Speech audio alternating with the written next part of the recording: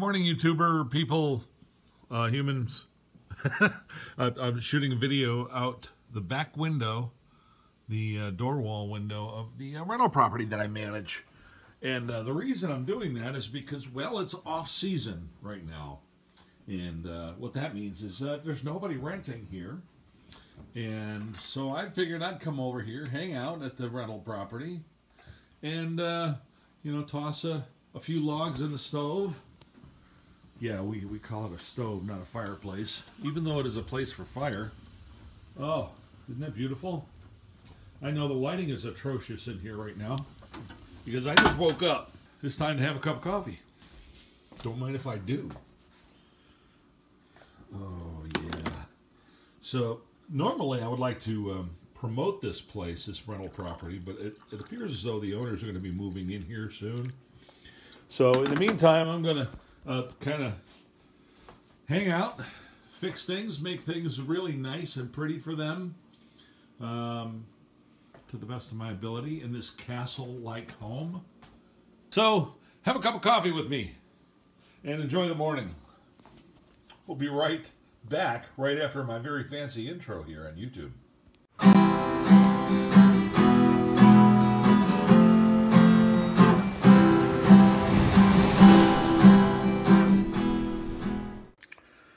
Okay, well, welcome back to my channel. As I stated before that big fancy introduction, and about that big fancy introduction, that guitar music is actually performed by a huge YouTube.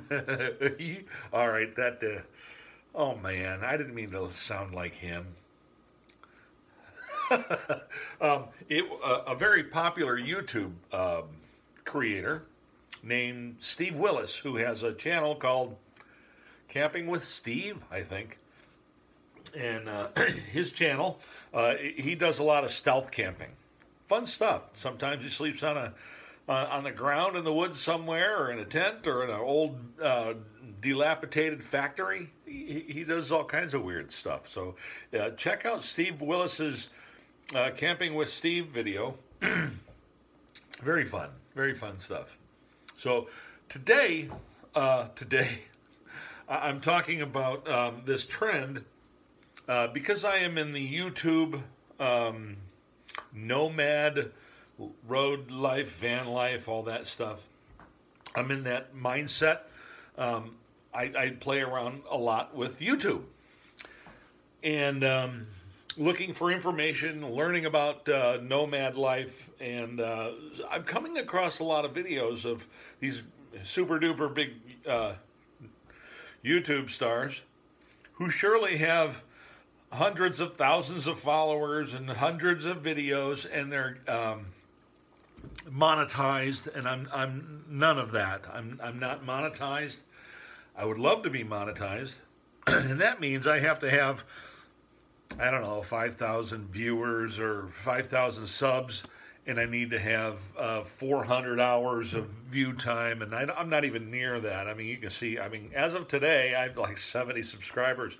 I'm not doing this to get rich, but if I could make a little bit of money off of this, it'd be super duper. So please like and subscribe to my channel. Please leave a comment. I'd love to hear from you. I do reply to everybody currently because I'm not legendary, and I can keep up with the 3 comments a month I get. So get to the point, Mitch, will you? YouTube channels who are promoting their life on the road, their van life, their nomads videos, they are now saying that everybody's quitting the RV life, and it's not true. It's not true. I haven't even gotten into the RV life, and I'm thinking about it very seriously, and I'm researching it very seriously. But as soon as you see a video that you're interested in looking at, and then they tell you something that might be off-putting to you, you're going to click on it because you want to. What is that? I gotta click on that. What is that? Oh, that's not what they really meant. You've been baited. That's clickbait. I don't do that in this channel. That's another reason to subscribe. I don't lie to you. I don't play games. So why is everybody not quitting RV life? Let's be serious about this. YouTubers are lying. It's clickbait. Click on my channel. Read this headline. Look, full-time nomadic living is a relatively new trend as far as social media goes. People have been doing it for many, many years. Some people have been doing it all of their lives. Some people do it because they have to do it, because they can't afford to live any other way. They can't afford a house. They can't afford the rent. So they live out of their van or their car or their truck. I don't want to be in that demographic, but I don't want to be stuck in sticks and bricks, owning a piece of dirt for the rest of my life and living there until I die. I want to see some stuff. I want to go some places. I want to do some stuff. Is that okay? Is that okay with you? Of course it is. Don't be ridiculous. So, if you have a home, let's get to the meat of this. If you have a home, try not to sell it. If you want to see what life is like out on the road, why, go get yourself a trailer or a camper and go experience it. Do it for a week. Do it for a month if you can. But if you don't have a home, if you can't afford a home, some people have no other way to survive but living in their car or their truck or their van. So if you can test the waters before you sell out, move out on the road, that'd be great. I don't know if I have that ability. I think I have to sell what I have to get the living arrangements, RV, trailer, camper that I want. So full-time with a home base, good. Not really full-time, is it, if you have a home base? I'm not here to debate that. I don't want to argue with that terminology. It's either here nor there, as they say. And people do it for different reasons. Some people want to go see the country. Some people want to do some driveway camping at Uncle Ray's house in Redford, or wherever Uncle Ray lives now. Some people do it because they have to. And people quit. They do quit. These younger couples out there, they're getting their little camper or their van and they're trying to live out of it. They're going out west to Arizona to go see Bob Wells. Who's Bob Wells? Google it. You'll figure it out. He lives out there near Quartzsite, Arizona in his, I think it's a mail truck now. I'm not sure what he's living in, but he is famous. He's a legendary full-time nomad. But people quit for different reasons. A young couple gets an RV, they go out, they go, this sucks, this is not for me, I'm going to get out of this and go home, get a job, go back to mom's house. I'm not going to go back to mom's house. Well, I might go see her and visit. She probably would like that. But I don't want to live there. I want to go visit my brother in Pennsylvania. I want to go visit my nephew in Pennsylvania. I want to go visit Mikey in Georgia. He doesn't have a driveway. He lives in one of those highfalutin neighborhoods where you can't just park an RV in the yard. So Mike, I guess I'm asleep. You're going to have to scoot over in bed, and we're going to have to, put that piece of tape up the middle. Because I know you, Mike. All right, let's move on. You quit for different reasons, and you RV for different reasons.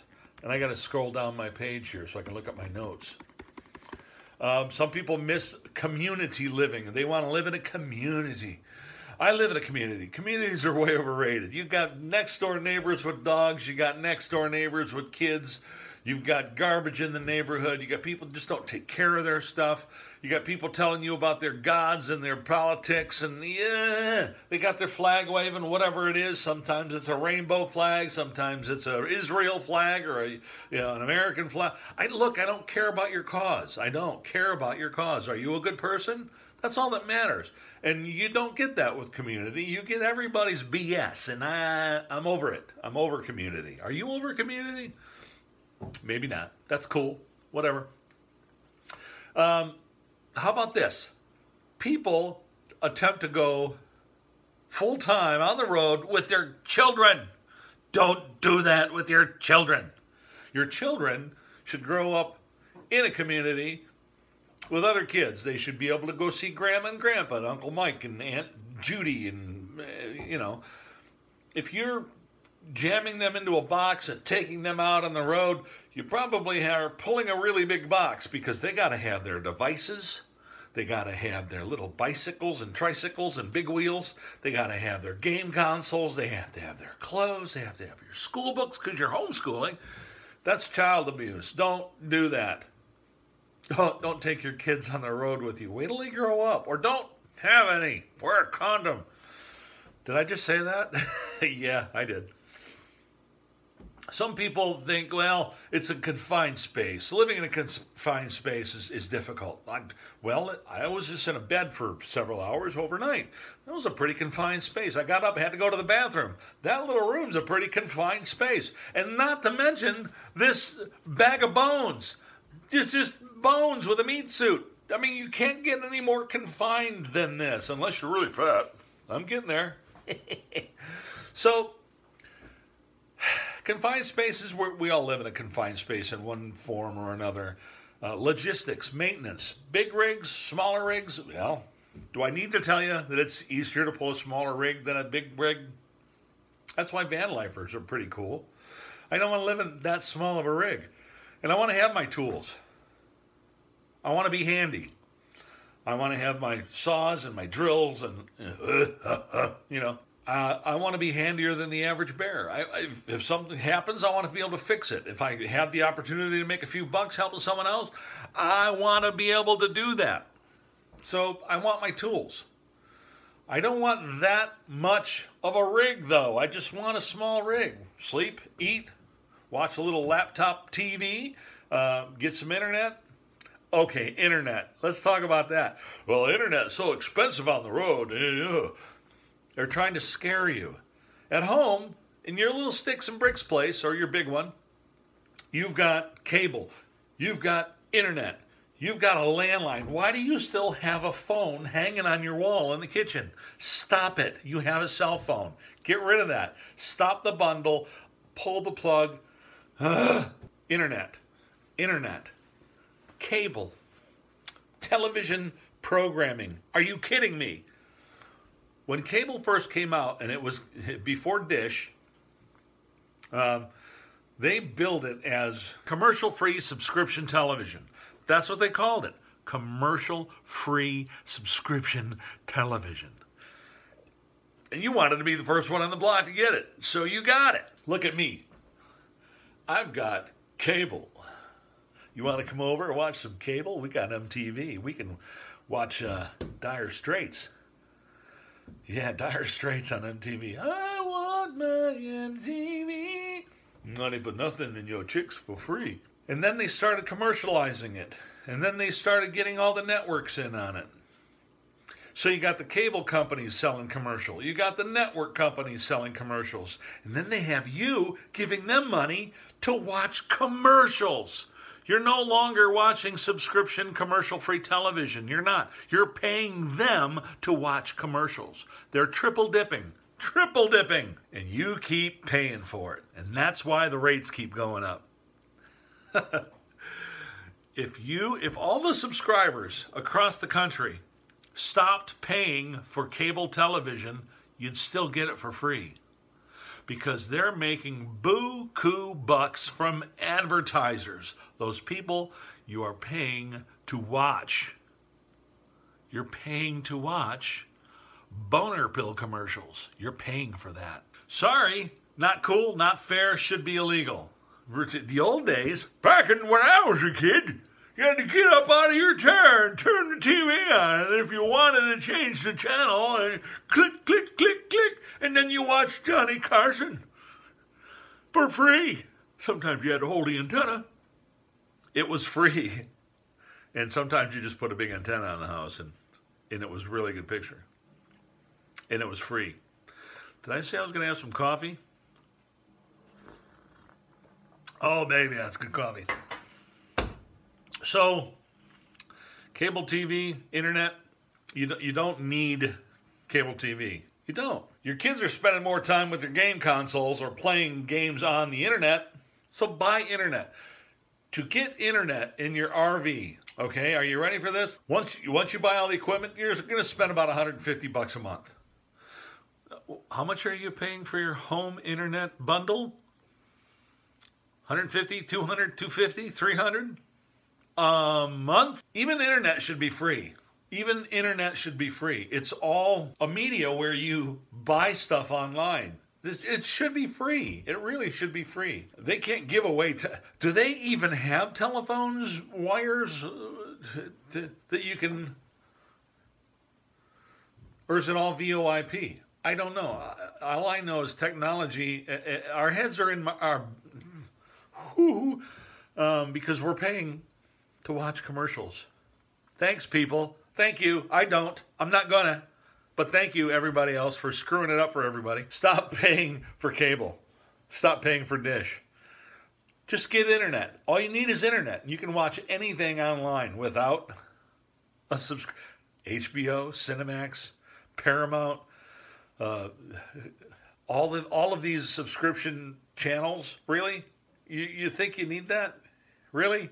Stop it. Stop it. The cost of living on the road. RVs are expensive. They are expensive if you buy a new one, and you have to maintain them. Oh my God, the cost to maintain an RV.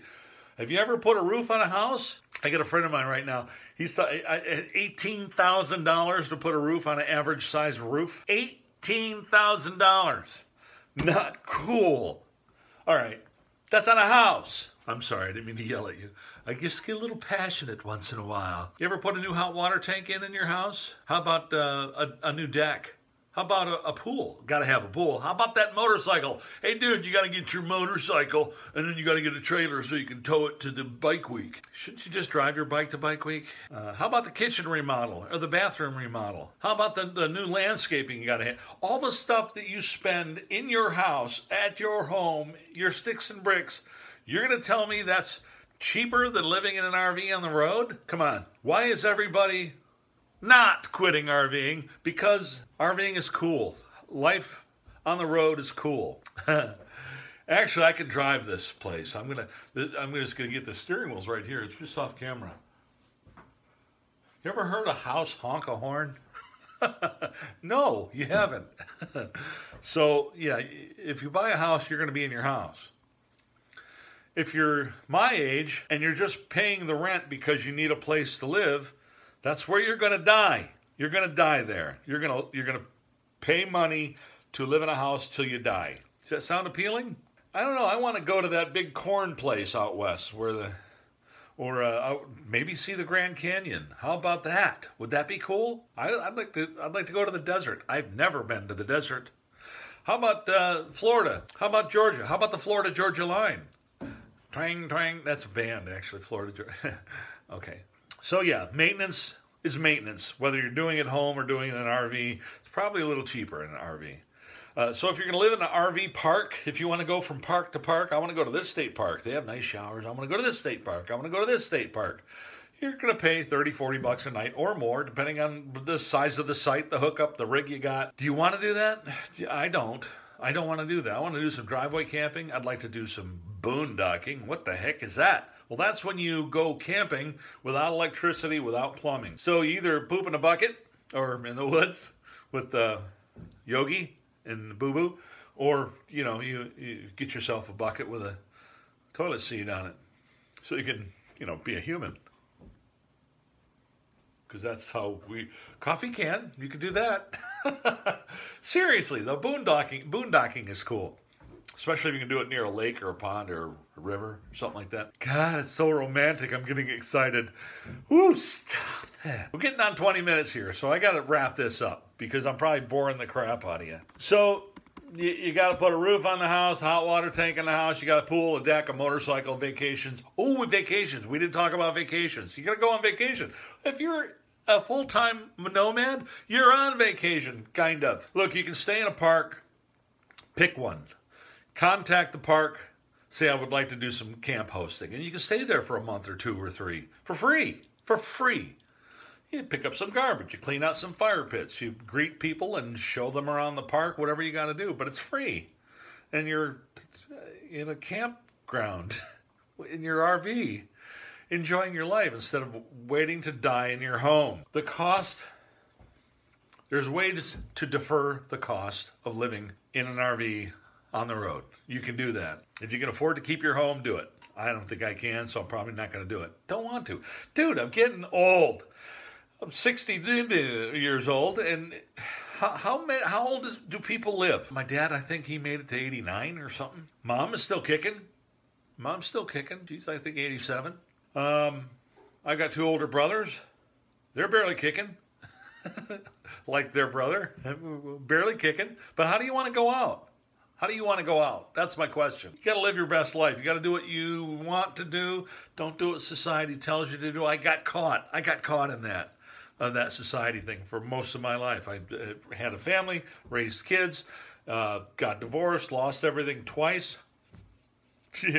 So it's time for me. It's some me time now. Can I afford it? No. Am I going to do it? Yeah, probably. I'm not going to buy a house. It's nearly impossible. I looked around our area here in northern Michigan.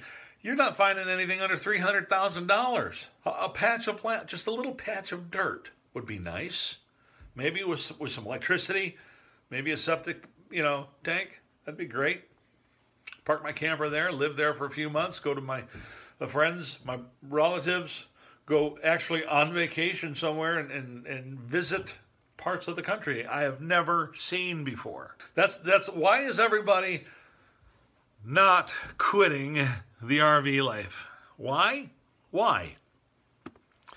The only reason you may think they are is because YouTubers are lying to you. They're lying to you. Simply lying to you. I'm not going to do that. Please subscribe to my channel. Please. I would like to get more than 70 viewers or subscribers. That'd be great. You mind? Would that be cool? Could you do that for me? Just hit the subscribe button and then forget about me if you want. Or if you like this kind of stuff, ring the bell if you know what all that lingo means, and then you'll get notified whenever I come out with a great new channel, because I'm a content creator. Stay tuned for more great videos here on my YouTube channel. Peace out, people. Thanks for coming by.